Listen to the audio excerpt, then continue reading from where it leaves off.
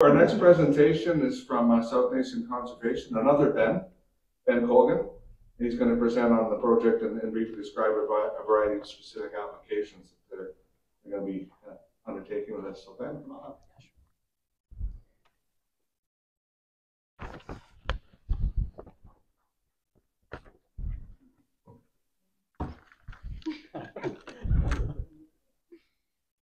Okay, got the clicker working again.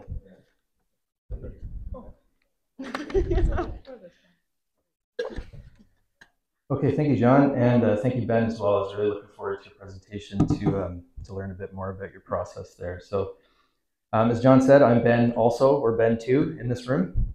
I'm a GIS analyst here at South Nation Conservation, and a large part of my work involves supporting SNC's initiatives through the use of LiDAR and LiDAR-derived products.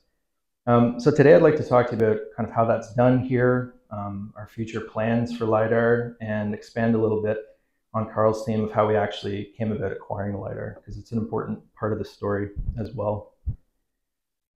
So here at SNC, one of our core mandates is defining natural hazards within our watershed, and probably the most prominent of those natural hazards is floodplain. So we have a staff of GIS staff and engineering staff whose job it is to define floodplain hazard, and that's done entirely in-house. And one of the key data inputs that we use to model floodplain data are LiDAR-derived elevation models. So naturally, that makes us very interested in acquiring the most up-to-date LiDAR data that we can find, and even more importantly, ensuring that we have adequate coverage to be able to address those natural hazards like floodplain wherever they exist in our watershed. And so to address these gaps in our LiDAR coverage, in 2021, SNC led a major acquisition program that aimed to collect new LiDAR data, not only within SNC's jurisdiction, but throughout Eastern Ontario.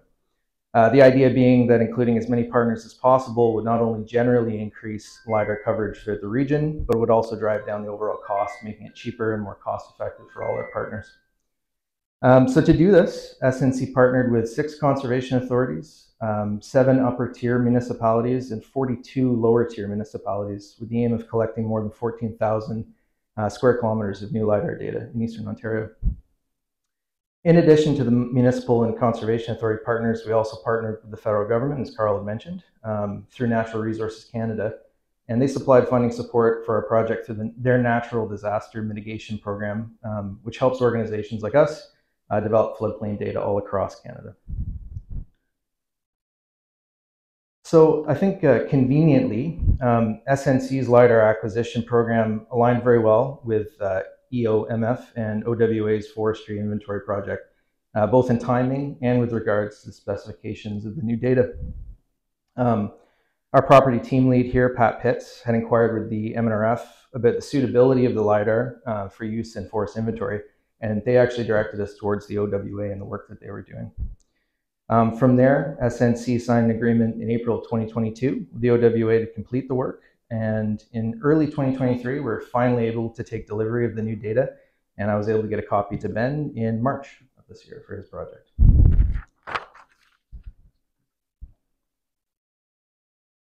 So regarding the LiDAR data itself, once all of our acquisition agreements were finalized, the LiDAR data was collected by the vendor in the fall of 2021 and spring of 2022 in leaf-off conditions, as Ben had explained earlier. The data was spec'd to meet the USGS QL0 standard of quality and with a minimum point density of 8 points per square meter.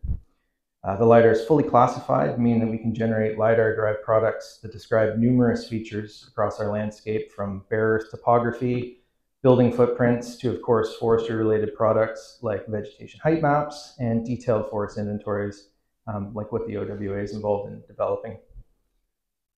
To give you an idea of the level of detail that LiDAR itself provides, I'm going to focus just in on our jurisdiction alone. So for SNC's portion, we collected approximately 2,700 square kilometers of new LiDAR data.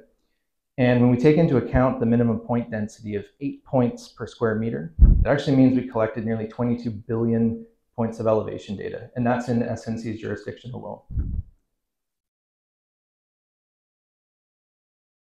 So for me, working with LiDAR and LiDAR-derived products is a normal part of my day-to-day work here at SNC. And in truth, we're very lucky to have access to this data. The uses that we have for the LiDAR data are numerous and encompass projects and initiatives throughout our organization. This includes initiatives in natural disaster planning and mitigation, environmental stewardship, planning and regulations, and others.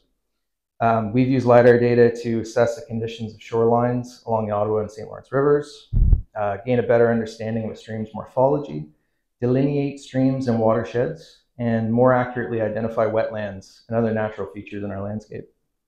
We've also used LiDAR to plan optimal forest access, and we're hoping to use it to identify and manage invasive species like buckthorn within our watershed.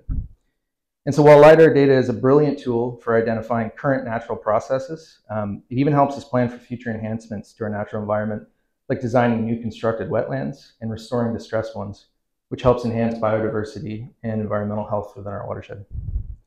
So these are just some of the ways that we're putting LiDAR to use here at SNC, but we've really only scratched the surface. As new projects and environmental initiatives present themselves in the future, we're confident that LiDAR will play an important role in their success. And so speaking of the future, we're very excited to receive the results of Ben's work and all the students' work as well for their forestry inventory analysis. We have a lot of exciting forestry initiatives in the works here at SNC that inventory data is going to play a major role in making successful.